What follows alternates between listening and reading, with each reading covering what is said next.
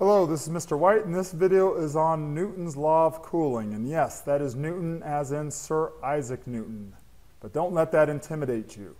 Let me start by saying that exponential and logarithmic functions have plenty of real-world applications, whether it be looking at population growth as an exponential phenomenon, as we have recently, whether it be looking at the exponential behavior of compound interest, whether it be looking at the Richter scale, which is a logarithmic scale to measure the magnitudes of earthquakes, whether it be looking at the logarithmic scale of pH in chemistry. There are plenty of real-world applications, and I urge you to look out for them in your other classes because we certainly don't cover all those applications in math class alone. But let's jump right into Newton's law of cooling, which turns out it's basically an exponential model. And I'll warn you, brace yourself, it's a bit of a weighty topic, but ultimately it's just an application of all these things we've been learning all year long. So the quicker you can see the connection to things we've been doing earlier, the much more comfortable and confident you'll be with this topic. All right, let me jump right into a typical Newton's law of cooling type problem. Let's say we have a cup of tea, and in honor of English Mr. Newton there. We have a cup of tea and it's heated to 100 degrees Celsius, and we bring it outside on a chilly day when the outdoor temperature is 30 degrees. In 2 minutes the tea is cooled to 90 degrees. How long will it take for the tea to cool to 60 degrees? And I realize here just now that I forgot to put Celsius after all the degree measurements, but yes, you may assume they're all Celsius scale.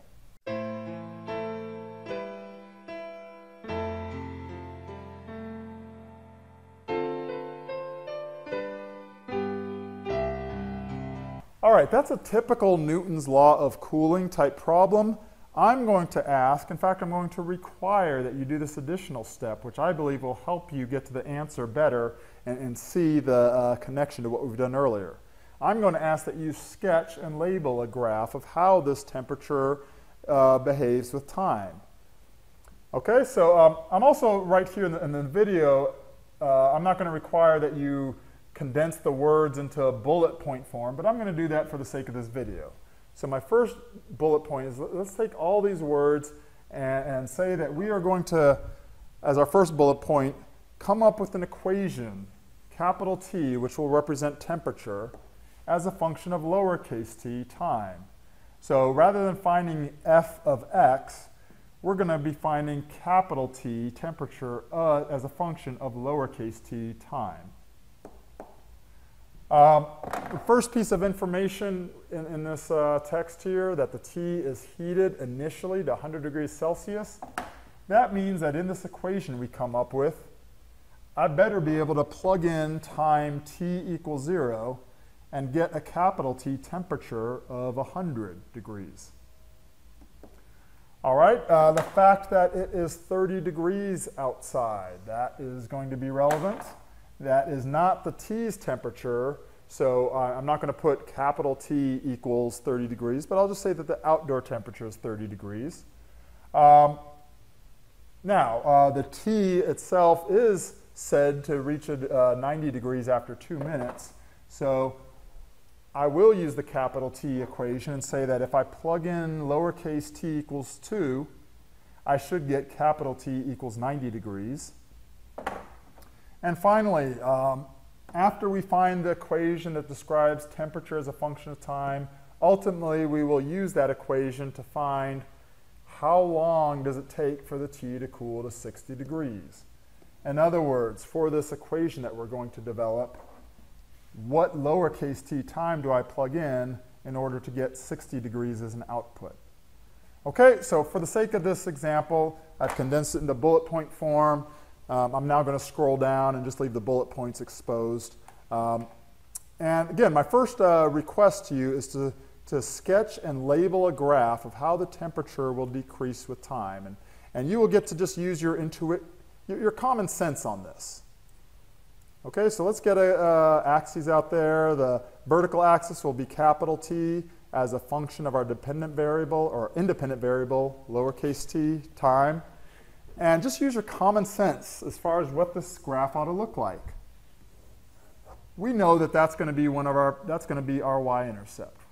We've done enough problems like this recently. We know that's going to be our y-intercept, starting value of 100 degrees. And if you were to assume, based on this piece of information, that just because in the first 2 minutes it dropped 10 degrees, the t dropped 10 degrees to 90, if we were to assume that in another 2 minutes it would drop another 10 degrees, and that in another 2 minutes it would drop another 10 degrees, and so on, we would be assuming a linear scale. We would assume that it would be steadily dropping 10 degrees every 2 minutes. And just from the sketch, and just from our common sense, we know that's wrong. It's not going to just steadily pass the freezing point, and ultimately it would even defy the laws of physics by going below absolute zero. We know this doesn't make sense. So you could probably anticipate, and in fact I even said it earlier, that this is going to be an exponential model. Let me get rid of this. I said this would be an exponential model, but can you see what would be wrong with this? Can you see why that is not correct?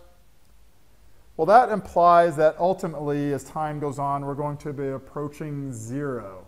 That means that the zero is in zero temperature, 0 degrees Celsius. This graph would imply that we're asymptotically approaching 0 degrees Celsius, and we know that's not true. So your common sense tells you that really this t is going to level out at 30 degrees. That's what our horizontal asymptote should be. So again, my claim is that in developing the sketch, this is going to help you come up with an equation much better than just using a formula out of the book. So I hope that you agree that this is just a kind of a common sense graph, and it's the one we'll be using. Now, if you're wondering, does this exponential model suggest that we'll only asymptotically approach 30 degrees but never reach it? Yes, that's what the model suggests. Again, these models aren't perfect. We'll just find, and in the real world, that this would work well enough. It'd be close enough, even though it erroneously suggests that the t never actually reaches 30 degrees. And that's a whole other interesting science discussion in itself as to whether that's a true statement or not. But anyway, let's proceed with this. I'm going to temporarily ignore this. We'll come back to that later. But at this point, let's turn to our basic function. This is one of those 12 basic functions. This is our basic exponential function that you learned early in the year.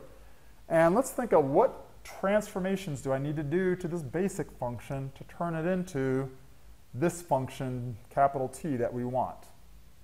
Well, let me start by rewriting it in this function notation. Capital T is a function of lowercase t equals e, not to the x power, but the t power. All right? I'll start with that, and I think the first thing I'd like to do is to make this a decreasing function. It's supposed to decrease, not increase. So we can achieve that by flipping it across the y-axis. And you well know by now that you do that by replacing the t with a negative t. That's how we flip something across the y-axis. All right, we should know that this basic function, if I plug in 0 into the basic function, what do I get as an output? Well, anything to the 0 power is going to equal 1. So knowing that this goes through 0, 1, I'm going to suggest that we do a vertical stretch. I'm going to suggest that we do a vertical stretch. Now, it would be an error to simply put in 100, and I hope you see why. If I put 100, yes, it'll vertically stretch it, and it'll go through the point 0, 100, which is what I want. But that would have it still asymptotically approaching the horizontal axis. And we said earlier that we don't want that. So we won't do that.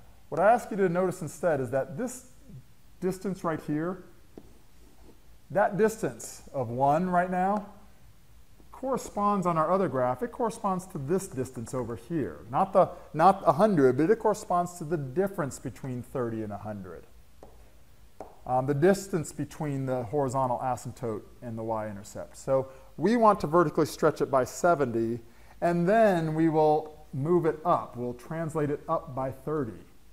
Okay, I hope that's apparent. I hope we've done enough transformations where you say, yes, I see why that is. So again, we will stretch it by 70 vertically. Let's get rid of that 100. Let's vertically stretch it by 70, the difference between those two values. And then we'll move it up by 30. And that should successfully have us going through 0, 100, Whoa, I did that way too much. Let me do something like that. There we go. That'll go through 0, 100 as we wanted, and it will also asymptotically approach 30. So we're getting warm here. That was not intended to be a pun, but yeah, we're getting warm here in this Newton's law of cooling problem. Let's go ahead and address the one bullet point we haven't looked at yet. This one. T of 2 equals 90 degrees. I'm going to make the claim that we need a horizontal stretch or shrink to address that. It is very unlikely that if I plug in 2, I'm just going to magically get 90 as an output. So that 290, I don't know if I were to graph 290, it might appear on the left side of the graph, it might appear on the right side of the graph, but I'm going to make the claim that a horizontal stretch or shrink could make this graph go through that point. Now, I could horizontally shrink it, and it would look more like that. And it would still, notice that the horizontal shrink still preserves the y-intercept and the horizontal axis. That's why we're choosing it. We don't want to mess up the y-intercept or the horizontal asymptote, I should say. If it turns out that the point 290 is over on the right side of the graph and I need to horizontally stretch it instead, that's fine. Either way, a horizontal stretch or a horizontal shrink is going to result in this negative t exponent being replaced with negative kt, where k is our horizontal stretch or shrink factor. Oops. Okay? So let me take this equation. Pause and let this soak in if you need to. But I'm going to take this equation, move it down here, and let's go ahead and find out what k is. That's our next objective. And let me drag this bullet point down with us, because that's the one we need to pay attention to. All right. Let's use that bullet point to find what k is. All right, I'm going to do this rather quickly, because this should resemble stuff that we've done recently. This bullet point says that if I plug in t equals 2, lowercase t equals 2, I should get uppercase t equals 90. So I'm going to put 90 for the uppercase t and 2 for the lowercase t. All right, and again, rather quickly, I'm going to solve for k. This should feel like familiar territory. I'm going to subtract 30 from both sides. And I'm going to divide both sides by 70.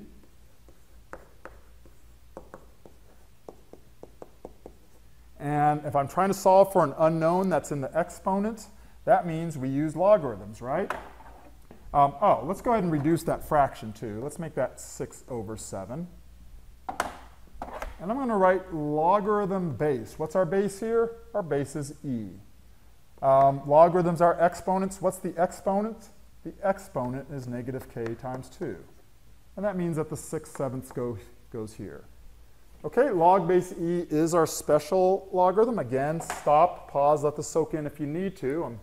But relate this to stuff we've done recently. Remember, log base e is the same as ln. So just write ln of 6/7 equals negative k times 2. And finally, get k by itself by saying k equals, let's divide both sides by negative 2. And I'll put ln of 6/7 over negative 2. Okay, and this is the point where we grab the calculator. And on the calculator, if you type in ln of 6/7 over negative 2, you would get this value. Here's what you would be writing on your paper at this time. You should have, this is the equation that describes our temperature as a function of time. If I grab the calculator, I should be able to confirm a few points on there. Get the calculator up here. I've entered in that equation. Oh, let me mention this too. Go ahead and stow that k value. So we've talked about this enough where I expect you know what I'm referring to. Stow that k value as you see here, and then when you type your equation into the calculator, use the k value. Use that stowed value right here rather than waste time rewriting or retyping in that number. So again, I suggest you pause the video at this point and get this on your calculator just so you're absolutely comfortable with this.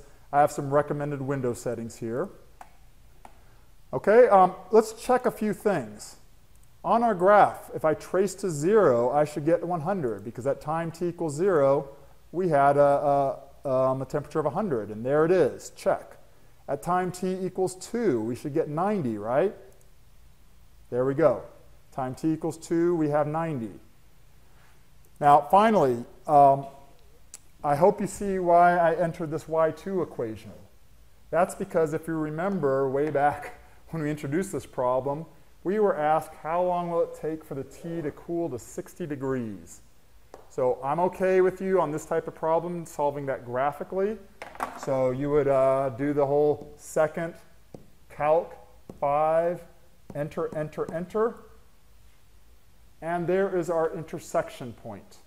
So I know I kind of went through that last bit real quickly because it's supposed to be familiar stuff. But if it isn't, obviously come on by and get it cleared up. But that's our intersection point. This is the time where the temperature is supposed to reach 60 degrees. So you would put that on your paper and say at t equals 10.99, temperature equals 60 degrees. Or if you prefer, you may simply write capital T of 10.99, that's really our answer there, equals 60 degrees, okay? I hope I didn't lose you there. Again, please come on by, make the effort to come on by if anything in that didn't make sense. If you were to look in the book, Newton's law of cooling would be presented with this equation. I really want to de-emphasize that, but if you decide not to take my advice, if you decide to delve in this equation, please look at this as a vertical translation. Look at this as a vertical stretch or shrink, and remind yourself that this is our horizontal stretch or shrink. All right, your turn to try. Pause the video, please. Good luck. Okay, I'm trusting you've done your part. Let's see how you did. Here's the key points of this problem, and hopefully you got 67.36 minutes as your result.